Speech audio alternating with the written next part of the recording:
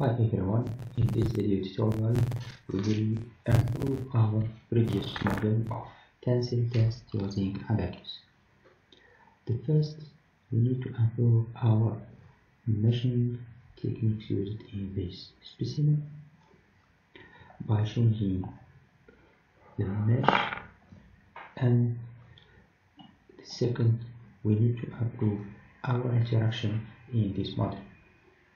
Let's start with mesh module, and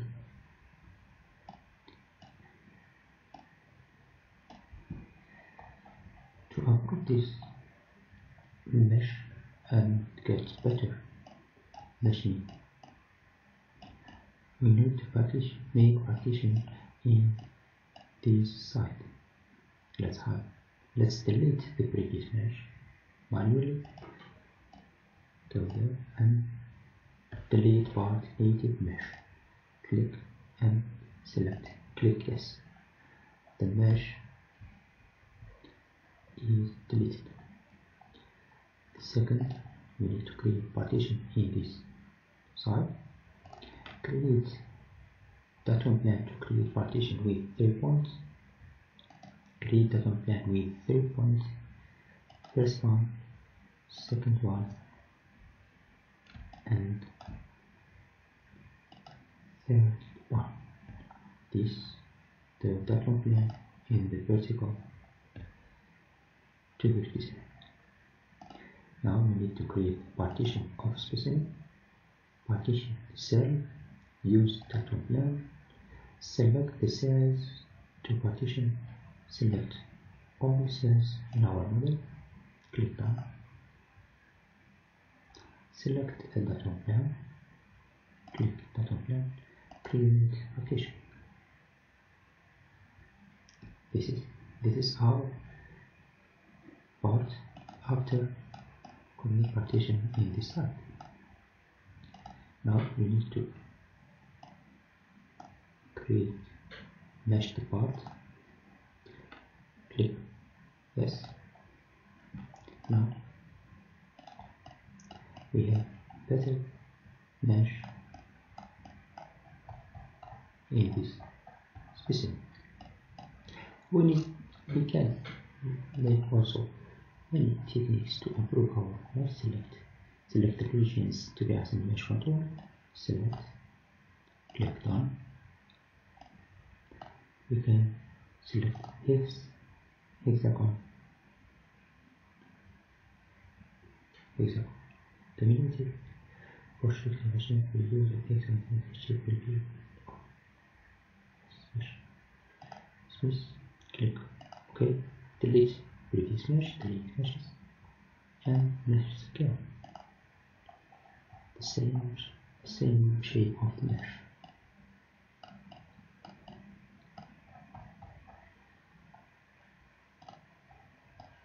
Select part.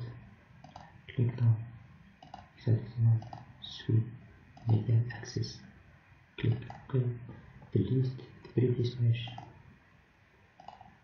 Meshing again. Now we have another type of mesh, but I think the first one is better than this. Let's go back. Click down. Structure. Hexagon. Circle. Click OK. Delete previous mesh and meshing again. Click yes. This one. I think this type of mesh and this shape of mesh is better than others. It's depending on your geometry and many parameters, and linearity or non-linearity of our geometry. Now we go to interaction modules. Now we need to create a reference point in this point. Reference point 1. We need to create the second point. Reference point 2, and now we need to create coupling interaction between this point and the top two cells in there. Let's go. Create constraint 1. Let's name it load 1 and click coupling. We need to coupling between this point and the top cells, these two top cells. Click continue. Now select the constraint control point, select reference point, click done, and select the constraint region type. Node region, select the first one, select this region of in the part. Let's select all, click done. These options of our coupling: kinetic, continuum distributing, structural distributing, and constraint degrees of freedom. We have all degrees of freedom are be selected in this constraint. Click OK. Now we have constraint interaction between this point and all these nodes in this region. That means all movements of this point is dependent to this region of node. This is a control point of this region. Now the second time, go to the previous, the second reference point and click constraint, click name, let's name it on customer, coupling, continue, select the reference point, click done, and select the node region. Select, click done. The same as the previous coupling interaction. Constraint degrees of freedom. All degrees of freedom are selected. Click OK. Now we have two coupling interaction. The first one in the bottom, and the second one in the top of our specimen. Now we need to change the load options. Let's go delete all this or edit this interaction. On custom, let's select another region in the point of reference.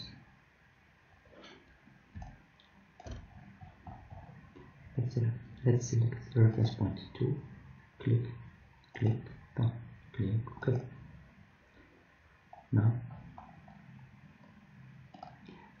go to the top of our specimen, edit, region, edit, select the reference point 1, click done, click OK. Now the final step of the load, edit, region, edit, select this point, reference point of coupling, and click done. Now we have the simplest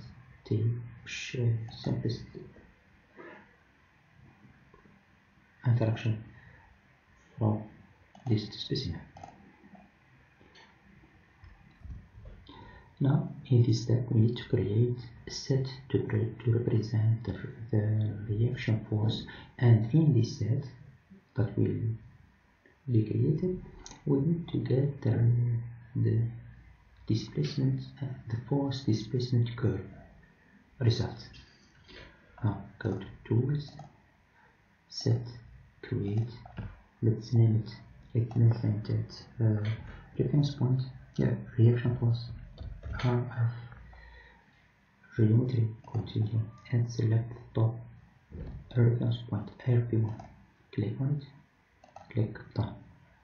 Now we have this set created. Now go to step, history output manager, create, continue, and let's select the domain, set, reference point, reaction force, set, and we need to get the displacement and reaction force in this set. Let's go in this part, displacement. We need to get the displacement in y direction, u2, and reference reaction force in y direction also. We have u2 and f2.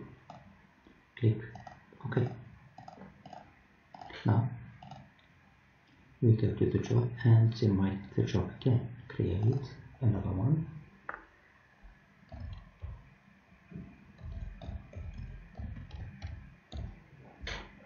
So continue. Parallelization, use the fork core of our processor.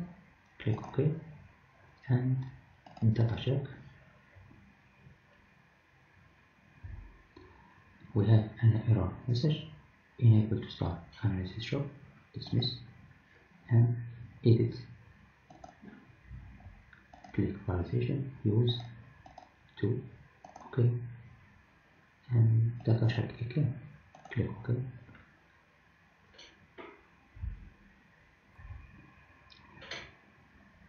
We have check completed. Let's continue our process. OK. Submitted.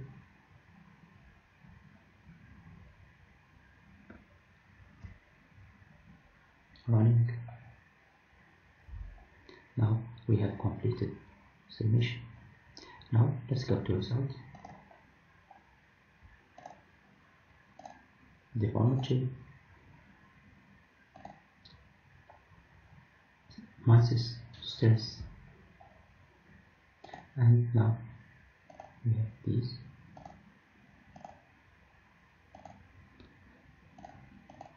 Now we need to get the curve of force displacement. Let's go and create XY data. Click ODB history output. This data is go from this part. ODB history output go from this part. This history output request manager. The data created there will be appear in this part. In ODB history output. Click continue. Now we go to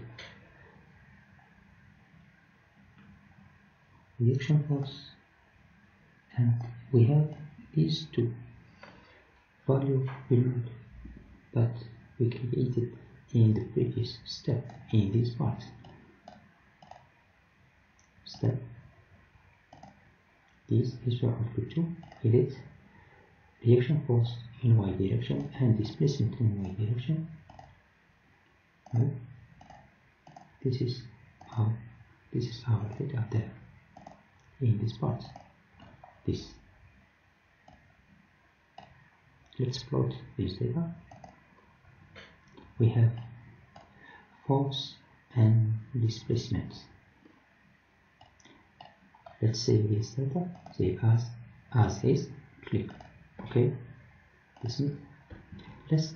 Let's operate the XY data and get the force displacement curve. Operate on XY data. Click continue. Combine displacement and reaction force. Displacement in y direction and reaction force in y direction in the reference point 1. Click plot. Now we have force displacement curve up here.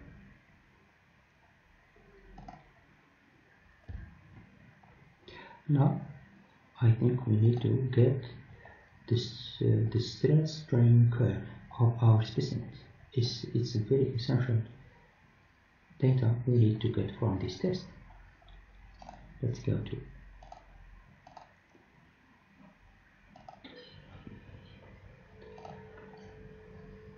ODB5 output. This one we need to select the ODB5 output. Click continue. Strain and stress component. In integration point, we need to select the deformation in the y direction, E22 in the y direction, and stress in the y direction, S22. Plot this data.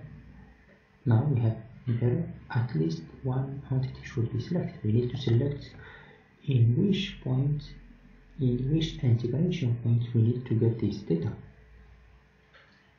Element. Now selection. Click edit selection. Let's select one of node in this zone. Click. Select element in viewport. The element will be selected. A type of element, item in the viewport. Click plot. Now we have the stress and strain data. Now we need to get the stress strain curve. Let's save this data. Save as is. Click OK. Business, and now we need to combine this data and operate on XY data. Click operate on XY data. Continue. Combine.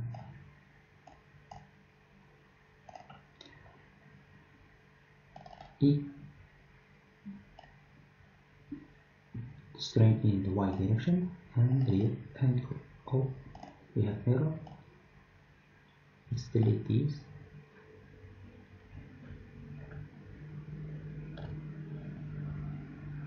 And stress in this direction. As to the plot expression, we have the stress strain curve. Strain stress curve.